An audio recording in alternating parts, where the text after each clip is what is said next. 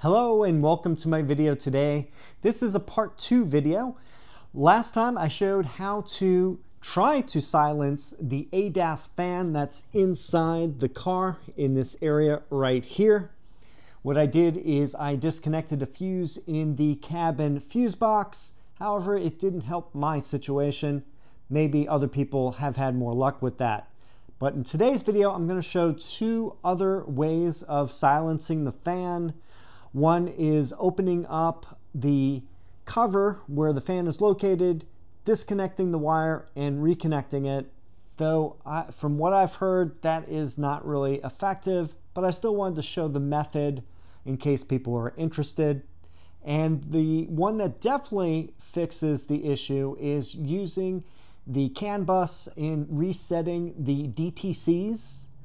And that is one that's a little bit more involved, and I'll show you that whole process. So let's get started.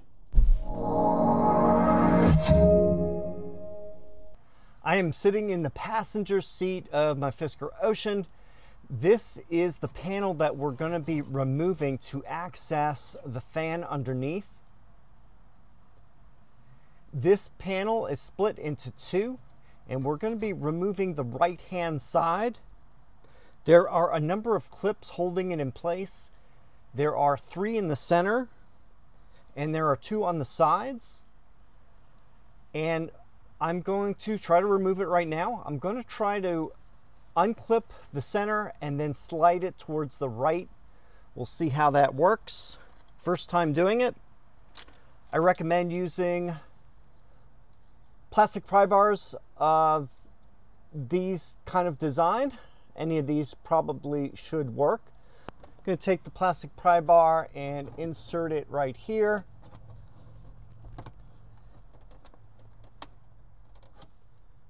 I'm going to now push towards the right. I think I got one already disconnected here. So let me try pushing it. And yes, I've disconnected the 2 that are on this side. And now I'm going to look and see how to disconnect these guys here.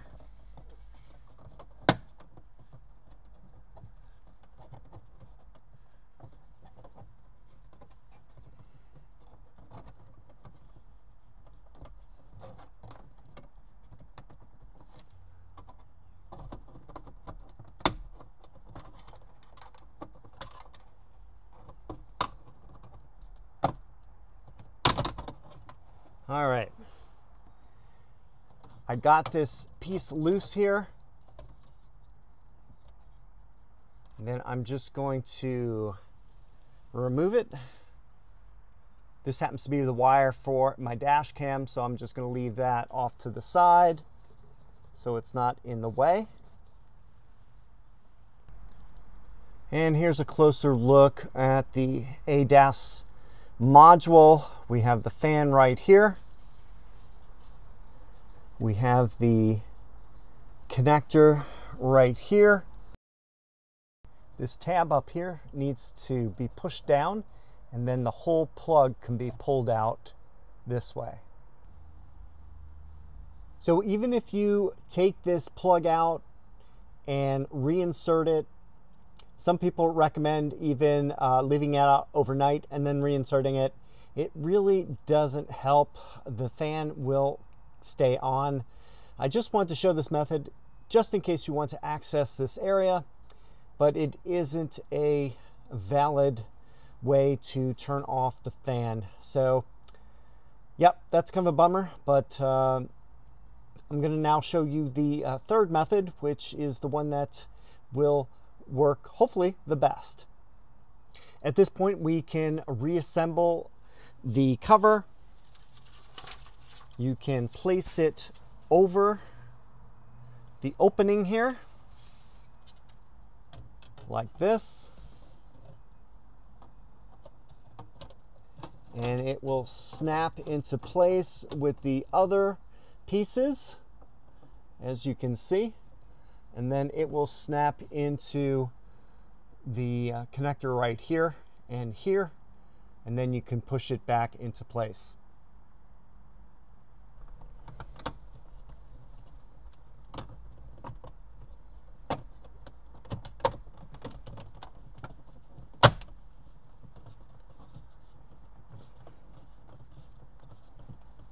So the pieces just snap together. Just make sure you align these two clips with the clip in the center, and then they should all fall into place as you push it up. Now I'm going to show you what you need to do to clear the DTCs that are affecting the fan and keeping it on. So you need to purchase these items. The first one is a PCAN tool. I purchased this one on AliExpress, and what this does is it connects to the CAN system of the car. At one end you have a USB-A plug that connects into a laptop, and the other end we have an RS-232 port, female port, and this will be connected to the other items I'm going to show you coming up. Next, I got this cable. It's actually a combination of two things.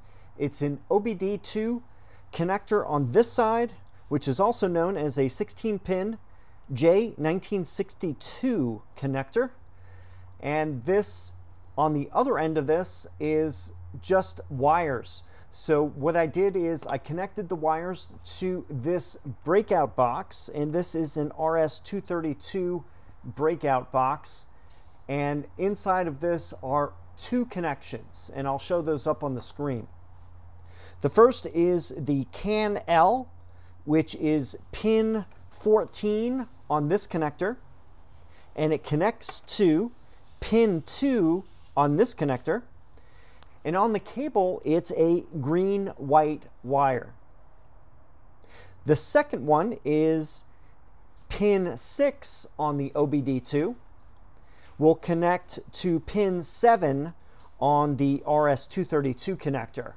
And that is a green wire on this cable. I suggest using a multimeter to make sure that the connections are good for those two. Check the pins 14 and 2, and then 6 and 7. Once that's working, you can connect this to the PCAN device, and it's simply pushing the male and female RS-232 connectors together and then screwing this together so this stays as one unit. Then this can be connected to the car and this to the laptop, and we can get started. Next part, I'm going to show you the software. On the laptop, what I am going to do is go to this link on the screen. It will download a zip file, remove the exe file from it, and that's what we're going to be doing. So we are going to install the driver right now, double click on it, yes, go to next, accept, next, install.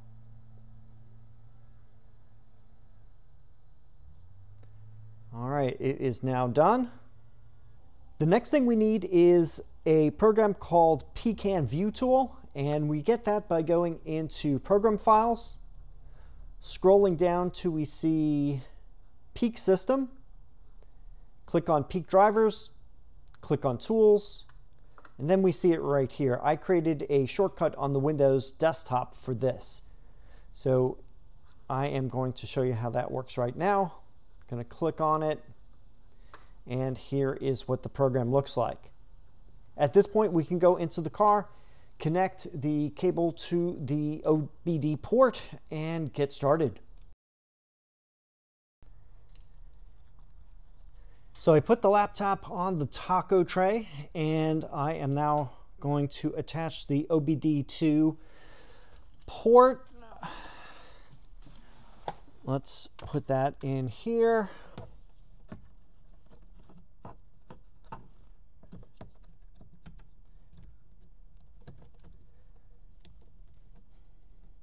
It is attached. Then I take the other end and insert it into the laptop. So everything is connected. I am now going to start the PCAN View app.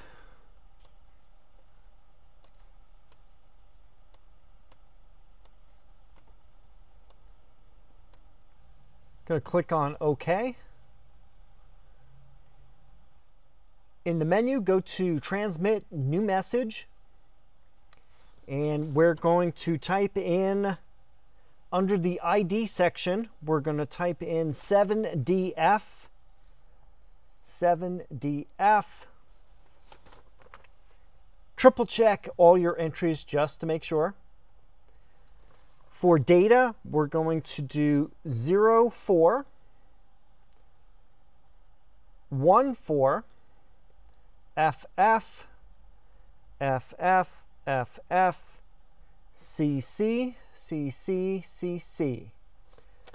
So I'm going to verify 04 14 FF FF FF CC CC CC.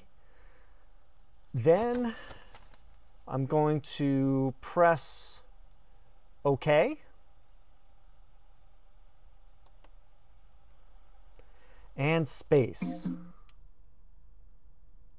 Oh my gosh. That did it. The fan has stopped. Everything else seems to be good. So at this point, I can shut off the software, disconnect the USB and the OBDII port, and I'm all set. As easy as that. Okay, well, that's about it. The fan is now silenced. If you ever do have the fan running continuously again, you can always run the PCAN program again with the USB and the laptop and just do a reset on the DTCs. Not a problem. Hopefully, it won't happen again for a while. And as I mentioned, I went through my first 16 months without having the fans go off at all. So there you go. So I want to reiterate to be super careful when you're doing the connections for the PCAN tool and the wiring in the RS-232 device. Make sure that those connections are good. Use a multimeter to verify those two connections. And that's half the battle.